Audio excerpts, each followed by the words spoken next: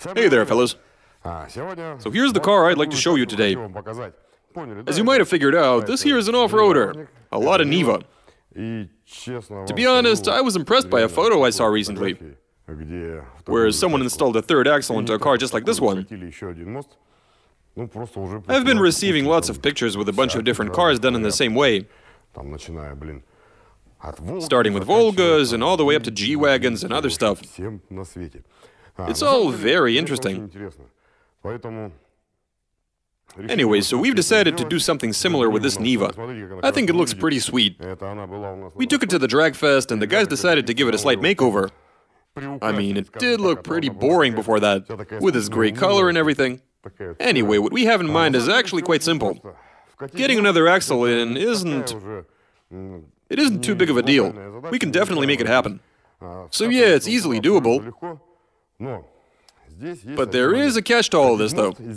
It is easy to get an axle in there without the wheels being driven. But that's only half of the story. Making this axle take part in propelling the car forward, as in transferring torque to the wheels so that they rotate together with the other set, well, that's a bit tougher. Anyway, we have to get started. As we like to say around here, enough talk. Time to install that axle. Let's do this. 6x6 Lada Niva by Garage 54. As always, translation and voiceover by BMI Russian.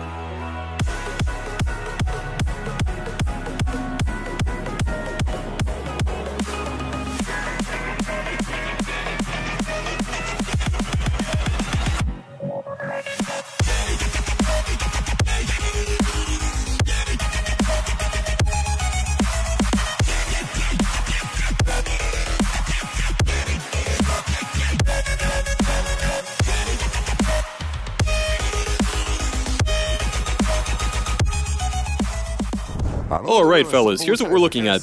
It's pretty much like always. You might be afraid of what you see, but you keep on hammering anyway. The Niva is looking great so far. All of this actually looks pretty awesome. When people were sending us all those photos, you remember there was a Volga among them, a Niva, and something else I can't quite remember. Most of those photos depicted Nivas, and a six-wheel Volga.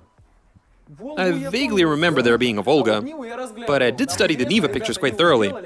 They took a a three-door Niva. Yeah, it was a three-door. So anyway, they welded the rear end from another three-door Niva. Yes, they did. But we decided to take a different route. Yeah, we got a car that was pre-welded, with a long chassis. It's all fitting together quite nicely. Let's check out how we set this up. Our system is actually incredibly simple. Take it away, Cyril. So here's the key element holding everything together. I'm talking about the axle. The main purpose of which is mounting the suspension. So first off, we have an axle, plus we have two bearings over there, which have some leaf springs attached to them. And at the tips of those leaf springs, we have a couple of axles. Anyway, that's the key component of our suspension system. It's a pretty straightforward layout. Here we can have a look at how it's all set up and how it was made. I can't say that it was an easy thing to make. We had to do a bunch of adjustments. But on the other hand, none of this is really complicated. So the leaf springs are connected to the axles. Next up we have some rods, a bunch of them. First we have the lower links which tie the axles together. Then we have some leading arms, or how do you name them correctly? Can you help me out here?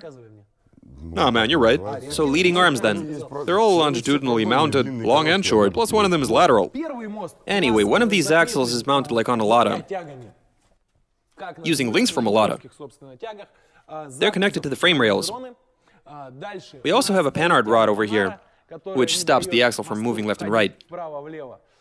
That's how we set up the middle axle. As for the rear axle, we've decided to attach it to some diagonal links. It's so that it doesn't wobble side to side. And it also keeps it from moving back and forth. We've already pushed the car around the shed a bit to make sure everything works. We've got more than enough suspension travel, doesn't look too tight. Before we get to installing the shock absorbers though, this car has to be driven around in order to figure out how tight the shocks have to be and how many will be needed. After that, we decide what to do in terms of fine-tuning and finishing touches. And we still have to figure out what to do with torque transfer.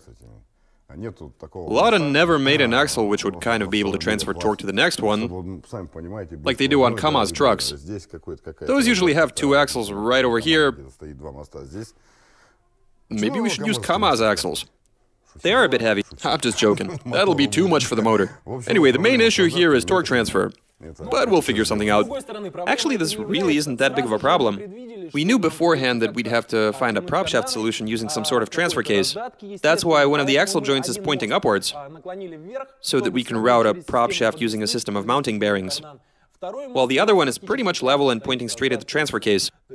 We can already attach the front axle and get it to work without too much of a hassle. Okay, so it's time to do some testing. We need to head out and do a shakedown of our suspension setup, without any additional load in the form of axles and transfer cases. We're going to be driving on the tarmac and off-road, looking for any weak spots. When we do tie everything together and put some load on the components, that's when the weak spots will give us a headache. Oh, absolutely, man. We should also double-check the suspension travel so that we can figure out how to route the prop shafts and connect them properly. In order to keep everything together, we tend to make a decision on such things right from the get-go. So the frame rails, you can even say that we have a frame here. Anyway, we welded it together using some box tubing. We bought some supplies, took some measurements, cut up the material. We're talking double-layered box tubing. Well, that goes without saying. Nobody's arguing with that, I mean, good times, man. Remember we always used to look for shit when we were putting cars together? Now we've discovered this tubing and we use it literally for everything. I'm a fan. Anyway, fellas, we've finished the welding. We seem to have done a good job. This does actually look like a frame rather than a unibody with frame rails. You could probably call these frame rails, but they're quite stout. We'll be adding some extra rigidity to the body. We still have to tie everything together. For the time being, though, this is a frame. But we will end up with frame rails as soon as we apply some sheet metal. We'll definitely have to do that, since we will be experiencing some torsion. Yes, of course. And that won't do us any favors. And it's gonna get pretty dirty if we don't cover it. Can't argue with that. Anyway, as we like to say around here, it's time to take the car out, drive around, and see what's up. All right, enough talk. Let's do this. Who's on battery duty? What's wrong?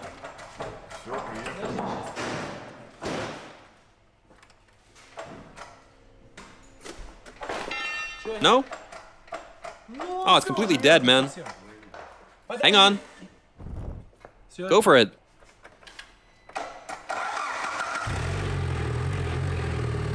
It's alive. Awesome, let's get going.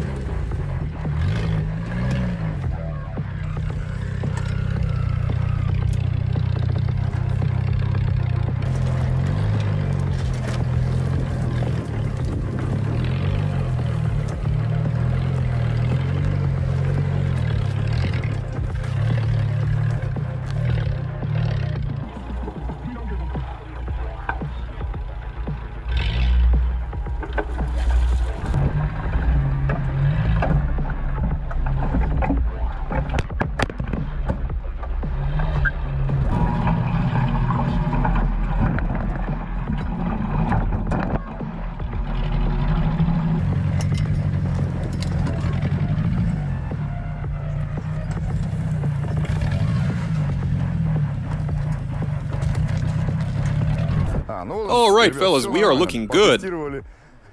We just did some testing. We figured out the suspension travel. And we found only one weak spot.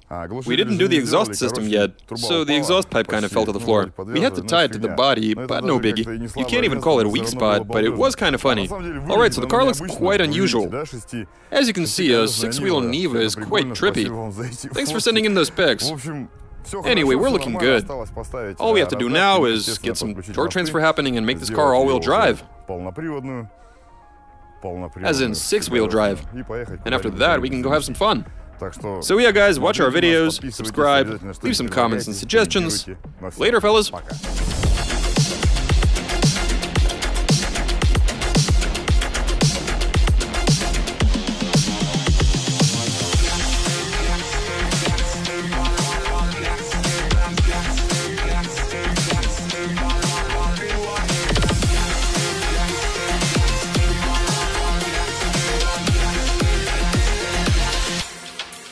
Give a